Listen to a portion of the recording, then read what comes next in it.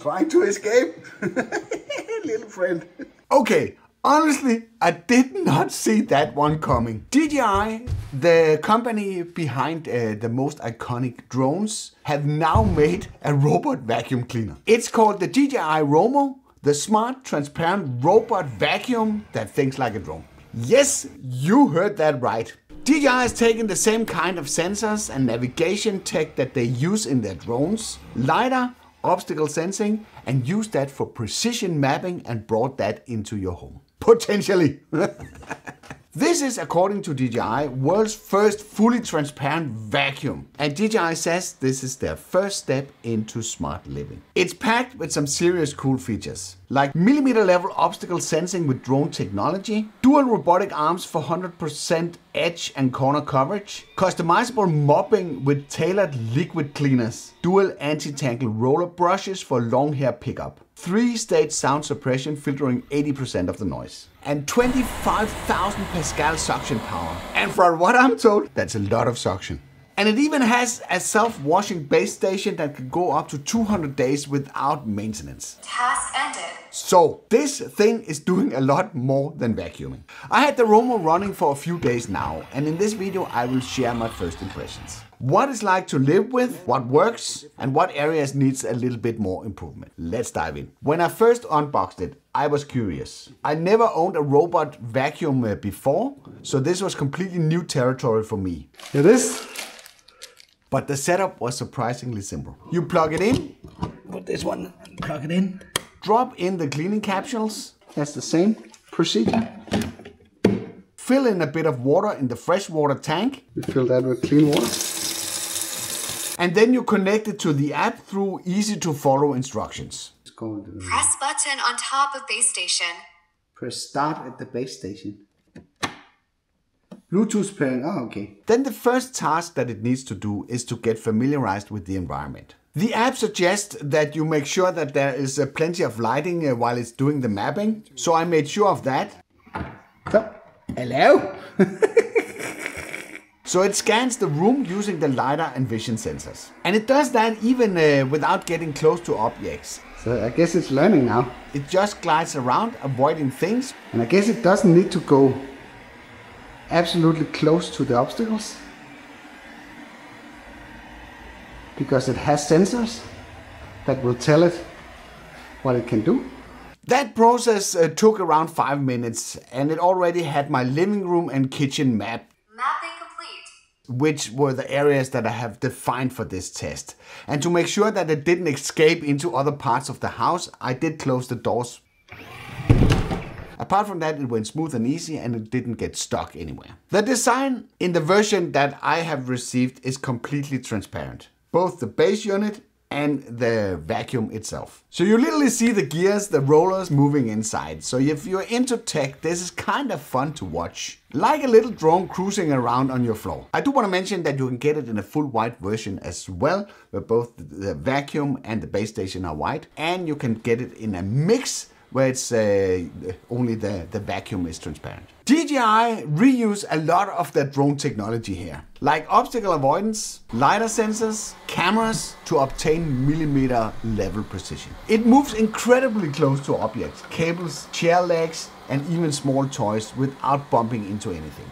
It's really fascinating to watch. On the base station, you can open the front door and replace the cleaning capsules, and you can empty the dust bag when needed. And I also need to be transparent here. I haven't gotten to the level where I needed to empty the dust from the unit, so I don't know if you just empty the bucket or Dust bag removed. the filter, or if you just replace it with a new one like you do on a regular vacuum cleaner. Dust bag installed. You can probably already tell now that I am generally impressed with the unit. But there is one catch: door thresholds. Romo can't handle uneven floor transitions. When it tries, it gets stuck halfway. That's where it would struggle. And this was also one of the reasons why I closed the door during the mapping process and limited the test to be the kitchen and the living room. So I need to figure how to get around that. So once I started doing that, it worked great. But that's definitely something that you need to be aware of. At one point, I left the door open while I was vacuuming the living room. And I don't know, maybe it was a little bit tired of all the work that I was putting the Romo to do. So it tried to escape at some point into my office. It got stuck halfway onto the threshold. And then at some point it gave up. It somehow managed to recover and continuing the vacuuming in the living room. Trying to escape? Little friend. Because the Romo uses DJI's optical avoidance technology, it's seriously advanced. If you dive into the menu in the app, you will find a section that's called Optical Avoidance Settings. Here you can turn on Smart Optical Avoidance, so it avoids things like cables and slippers. There's on-site photos, which takes a quick snapshot whenever it meets something that's unusual. And there's a liquid detection, so it can spot wet areas and decide whether to skip them. There's a boosted cleaning for particles, great for stuff like sand and cat litter. It slows down and increases the suction power automatically. I actually noticed that part when it was trying to sort of degrease the kitchen floor. It sort of picked up on a spot that was particularly harsh to get clean and put in some extra effort. You gotta be kidding me. You gotta be kidding me. I mostly left mine on the default settings for now. I have been testing in my living room and kitchen, and so far it has been doing a great job. It vacuums, it mops, and it drives itself back to the base to empty, clean and dry, and even disinfect the pads. So it's ready for the next round. DJI claims up to 200 days maintenance-free use. I can't confirm that yet, as I've only tested it for a few days. But imagine you still need to top off the fresh water container and empty the dirty liquid container if you're using the mopping function on a regular basis. When I pulled out the container with the dirty fluid, I was honestly surprised by the color. It's clearly doing some serious cleaning. It got dual robotic arms that reaches into corners. You're filthy. You're dirty. And it has anti-tangle brushes that handles long hair really well. I'm not really sure that my hair is long enough to test that part. It's really fascinating to see it navigate a rather complex path. With 25,000 pascals of suction power, it's surprisingly powerful. But even with 3-stage noise suppression, supposedly being able to remove 80% of the noise, my wife still thinks it's too loud. But honestly, she should hear herself while she's zipping around with the regular vacuum cleaner while I'm trying to get work done here, like for instance recording a video. So yeah, we do not exactly agree on that point. Another thing that I want to point out, when it's in standby mode, it's kind of making this humming sound. I'm not sure why, it's not loud, but it's noticeable if it's near your TV or your desk where you're sitting to work. That's definitely something to think about when you're placing the base station. And when it comes to the wife acceptance test, it hasn't quite passed yet. She says the base station is too big and bulky to have in her living room. Start cleaning. And to be perfectly fair, I get that. But we agreed that we will be keeping it there for a test period or the next coming weeks. And if it keeps the floors clean enough and her workload down, maybe it will earn a permanent spot. We'll see about that.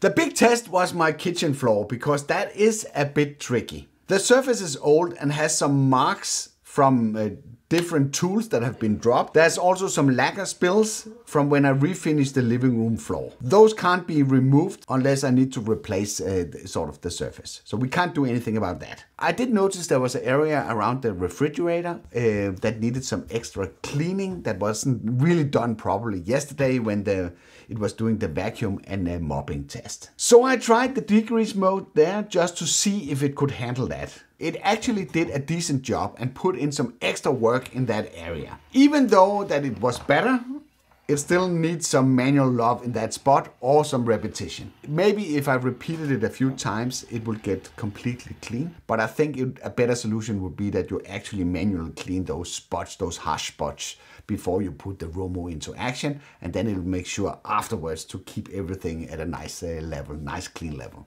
The app is brand new and is honestly one of the coolest parts about this product. You can see a full map of where the Romo has cleaned.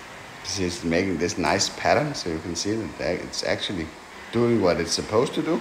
You can also draw custom cleaning zones right on the map. If you're not happy with the spot, just select the area and tell Romo to redo it. And that part is pretty easy. You just go in here and select the drone here, and not the drone, the Romo. Then zoom in on the area here. This was the area where I had this stain in the kitchen. I just select this area here, select one-time cleaning. Now it's on its way to perform the task. So I can just enable the remote video down here. And then I have a code, so not everybody can do it. See? So now it's going to the location in the kitchen where it needs to do some extra work. So I'm finding the spot. Is it trying to escape? No. So it's performing the task. I can stop the task here so I can basically look around if I want to. I can also drive forward. And then I can continue the task again. This is super fascinating. Okay, so let's let it finish the task here. So it's like a first-person drone view, just on the floor.